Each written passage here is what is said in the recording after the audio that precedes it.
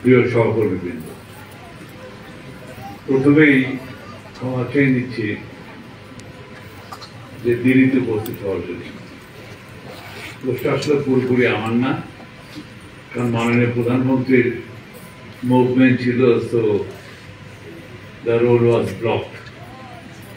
But more so যে গত 3 দিন আমি 4 দিন দেশের বাইরে ছিলাম, তার যে সপ্তাহের সেই দিন সিরিজ অফ মানে আজকে সকালে 7:30 থেকে শুরু হচ্ছে। নর্মাল আমাদের অফিস শুরু হয় 10:30 থেকে, অফিস 7:30 থেকে ওই সময় থেকে কাজ শুরু হয়েছে। এনিওয়ে,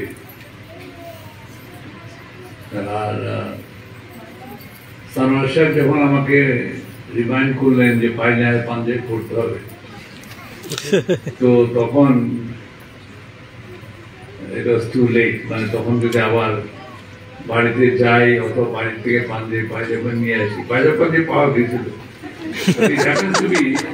যে ওইটার আবার আলাদা করে বোতাম লাগাতে লাগবে, চেনের সঙ্গে বোতাম লাগানো, ওগুলো তো সবসময় ঠিক থাকে না। তো কোথায় আছে, তো ওইগুলো অনেক লম্বা কাহিনী, বাট এই বিশ্ব নার্স দিবসে সবাইকে আমি অভিনন্দন জানাই।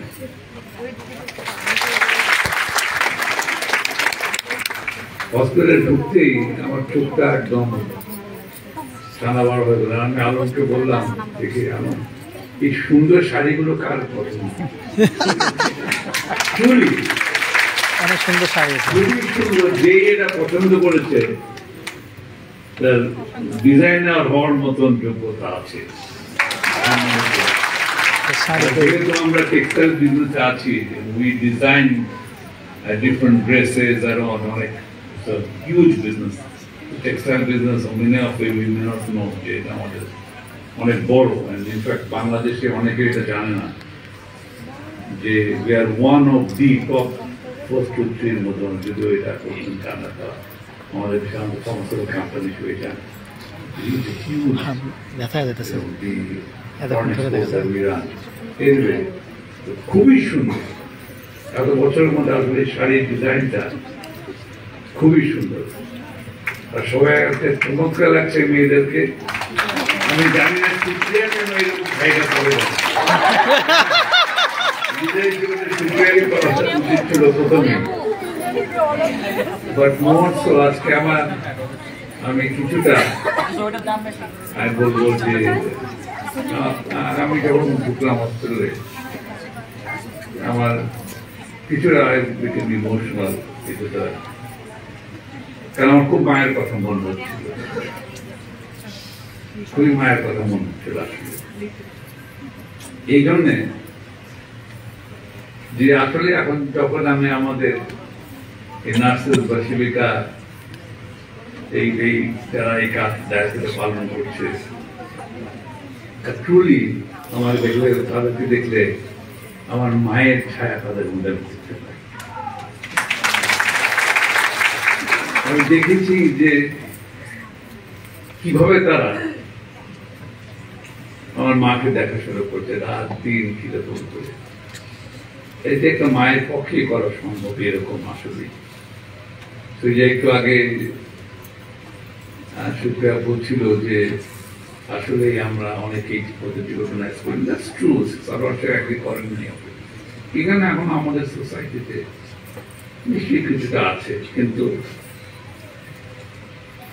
যাদের সেই অভিজ্ঞতা রয়েছে বা যারা এই অভিজ্ঞতার মধ্যে দিয়ে গেছেন, অনেক বড় সার্জারি হতে পারেন, অনেক ভালো সার্জারি করতে পারেন, তারপরে তো তাদের হাতে চলে যায়। ডক্টর খুব ভালো ট্রিটমেন্ট করতে পারেন, বাট ফাইনালি তো দেখাশোনাটা করতেন ব্যবস্থার বিষয় না। এই আমাদের এই মেয়েদের হাতে, বোনদের হাতে যায়, যেহেতু আমরা অ্যাড্রেস করি না। আর আসলে আমার সে অভিজ্ঞতা হয়নি দেশে, কিন্তু হসপিটালে 2বার আমার ভর্তি হয়েছিল। আমি সৌভাগ্য বলবো না, খুব ক্রিটিক্যাল সময়, তখনও দেখেছি কিভাবে। শুধু আমি যদি বলি যে আমার দেশে বিদেশেও আমার মনে হচ্ছে, যখন আমার ওপেনার সার্জারি পরে হসপিটাল যখন দেখেছি, আবার যেরকম একটা আমাকে মনে হচ্ছে যেন আমার একটা ছোট শিশু ঠিক সেই রকম ভাবে আমাকে ততবার আমাকে স্পর্শ করেছে, যত আমাকে ক্লিন করেছে। হ্যাঁ, আমার তখন পরে তখন তো সেরকম পরে মনে চায় আমি এরকম একটা বয়সের মানুষ আমাকে কি করে ওই রকম ভাবে দেখাশোনা করেছে। পরবর্তী যখন হসপিটাল থেকে রিলিজ হয়ে আসি এবং তখন করা হয়েছিল এবং যেমন ততবার ঘুম ভেঙেছে, ততবার একদম আমার ঘুম থেকে তাকিয়ে আছে। একবারও কিন্তু হঠাৎ করে রাতের বেলা জেগে দেখি নাই যে তার অ্যাটেনশন দিকে বা অন্য কিছু করছে বা টেলিফোন বা টিভি করছে বা নর্মালি আসলে যাওয়া হয় সারা সব সামনে একটা মায়ের। এবং আমি অনেকেই কিন্তু এই কথাটা আমি এই জন্য বলবো যে এখন আমি অনেক ছেলে মেয়ে জিজ্ঞেস করে এখন চাচা বললো ছোটবেলায় কয়জন তোমার মাকে খেতে দেখেছ? এবং আমরা জানি যে আমরা যে থাকলে দিয়েছে এখনকার কথা আমি খুব বেশি বলতে পারবো না। আমরা ছোটবেলা আমরা দেখছি সব বাড়িতে আত্মীয় স্বজন পরিজনরা হয়, সব শেষে মা খেত। মা কি খেয়েছে এদিকে আমরা কেউ কখন দেখেছি? কেউ দেখে নাই। মাকে কি অসুস্থ হতে দেখেছে?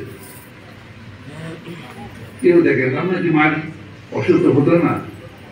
অনেক পালা পর্বণ, ঈদ, পূজা, ক্রিসমাস, কত কিছুই হয়, সবাই টেক কেয়ার করেন মা। তো যতবার আমি তোমাদের মুখের দিকে দেখে তখন আমার মায়ের কথা খুব বেশি করে মনে হয়, মাকে খুব মিস করি আসলে। আর ঠিক এই কাজটাই কিন্তু তোমরা করছো। কি রিকগনাইজ করলো আর না করলো, যার জীবনে একবার অভিজ্ঞতা হয় তার বুকের মধ্যে অনুভব করে আসলে তারা চান। কেউ না করলে কিছু আসে যায় না, যারা করে তারা সত্যিকারে করে। নিজের মাকে কে সম্মান করে, নিজের মেয়েকে কে সম্মান করে না, নিজের বোনকে কে ভালোবাসে? হ্যাঁ, যখন বিপদে পড়ে তখন জান আমি তোমাদের সবার কাছে কৃতজ্ঞ। আমি একটা সেন্টেন্স তোমাদের এনকারেজ করতে পারি।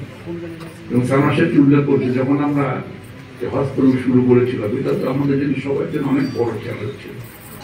কারণ আমরা একটা কথা বলেছি, বিগ ডিফারেন্স, অনেক বড় ধরনের একটা পার্থক্য আমরা করতে চাই এই দেশের মানুষদের অনেক অপেক্ষণ সম্পর্কে। আমি মনে করি যে হয়তো 100% রিচ করতে পারি, কিন্তু খুব কাছাকাছি, খুব কাছাকাছি।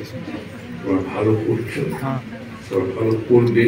তো মানুষজন কিছু বলে, কিন্তু যে বলে না, বহু মানুষ যারা আমাদের সঙ্গে যাদের জানাশোনা আছে, যারা আছে, অনেকে খুব ভালো পেয়েছি।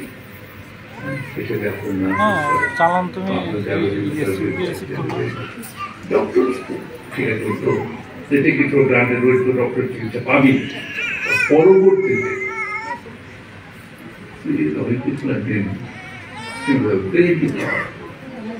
সুন্দর কাপড় পরে চলে না, সুন্দর দেখা যাচ্ছে বলে এমনি সুন্দর নয় বলবো না। আমি সরি আমি এই কথা বলতে, সুন্দর দেখা যাচ্ছে সবসময় সুন্দর করবো। হ্যাঁ, ওদের বললাম যে মা, ওই যে বলি যে এটা অনেকেই বলে যে সব থেকে সুন্দরী কে, সব থেকে সুন্দরী মা। কেন মাকে কেউ কোনদিন বলে যে মা বেঁচে, মা নাক চাপটা, মায়ের গায়ের রং কালো? কেউ তো কোনোদিনও বলে না, কোনোদিন বলে না। মা হচ্ছে পৃথিবীর সব থেকে সুন্দরী, যত সুন্দরী বই হোক, যত প্রিয়াই হোক, মায়ের থেকে কেউ বেশি সুন্দর। হ্যাঁ, সুতরাং তোমরা তো এমনি এখন বইটা prove it through your services, through the love and care for the patient. এবং সেটা তোমার নিশ্চয়ই সবাই বজায়। আজকের দিনে তোমাদের জন্য অনেক অনেক অনেক একদম হৃদয়ের অন্তঃস্থল থেকে তোমার জন্য অনেক অনেক আশীর্বাদ, অনেক প্রার্থনা নিশ্চয়ই। এবং এটি সানমাসটাকে আমি সবসময় উল্লেখ করি, মানুষজনকে বলি যে যখন হসপিটাল ওপেন করেছিলাম, সানমাসটা বলছিল যে স্যার এটা ছোট হয়ে যাবে, এটা বলে আমি তো আমার লোক কি হয় না,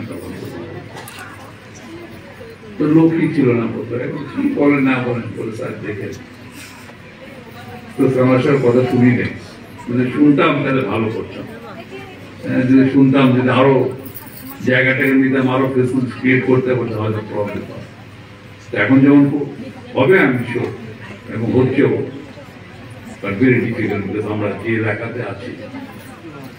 তো তোমাদের সবাইয়ের জন্য অনেক অনেক শুভেচ্ছা, ভালোবাসা, প্রার্থনা সবাই, এবং শুধু তোমাদের যদি নয়, আমি বলি যে যেখানে আমি যাই বলি যে তোমাদের যারা পরিবারের যারা বৃহত্তর ফ্যামিলির যারা সদস্য তাদের হলো, তাদের জন্যও যে তোমরা একটা অনেক বড় পরিবারের অংশ, নয় শুক্রিয়া খালু যে ছেলের কথাই মনে করো না আরো, হ্যাঁ হ্যাঁ, যে আমি শিওর যে এরকম অনেক বড় পরিবার, আমরা যে অনেক বড় পরিবারের সদস্য, শিওর এটা আমাদের অনেক বড় শক্তি।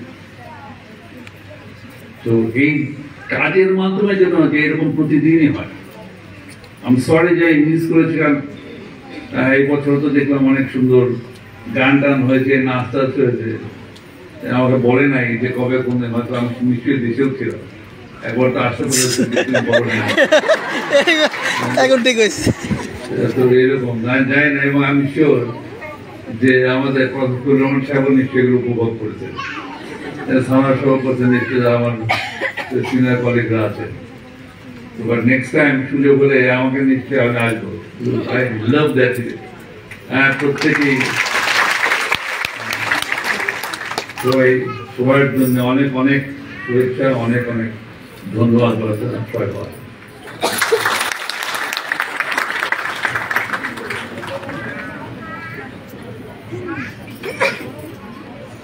Thank you, sir, for your valuable speech.